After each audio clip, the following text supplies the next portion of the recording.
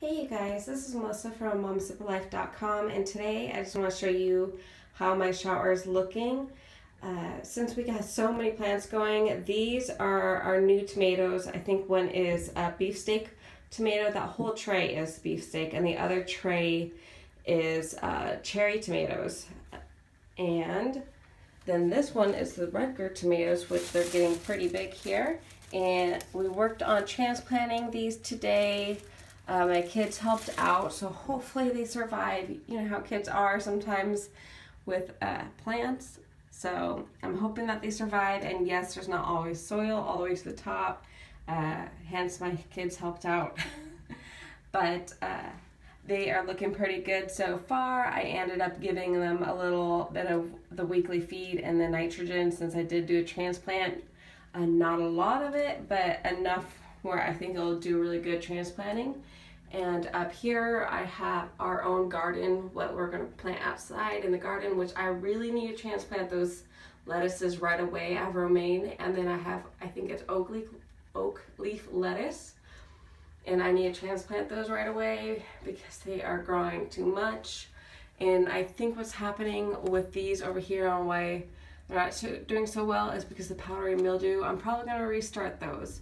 You can see how they're kind of like, they're not doing good, but you could tell on the soil that the powdery mildew is getting out of control.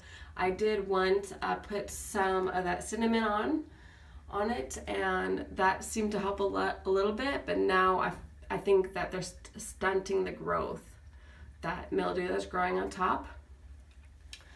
So I have down here, I actually already ordered 4 more lights on Amazon. They're the style of bulb.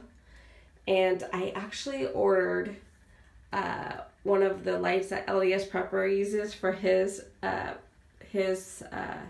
growing. I think it's the T5 system. I think that's what it's called. But I ended up ordering that today because I am outgrowing the shower. As you can see, there's no way I would get all of our pots in here plus my plants in here. So we end up, we're probably going to have the tomatoes out in the garage.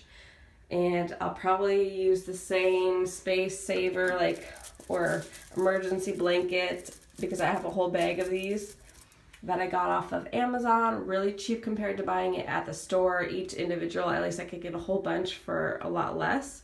So I'm probably going to put that over just to keep the warmth in, and that's the whole point if you don't want the warmth to be escaping. And then it also has a little bit of the reflective properties of the emergency blankets there. So when we get that going, I'll show you. I don't even know honestly what I'm going to use right now, but once that comes in the mail and once I have it set up, I'll show you what I have going on. But there's that going right now. Just one more look. And then I do have this on a timer.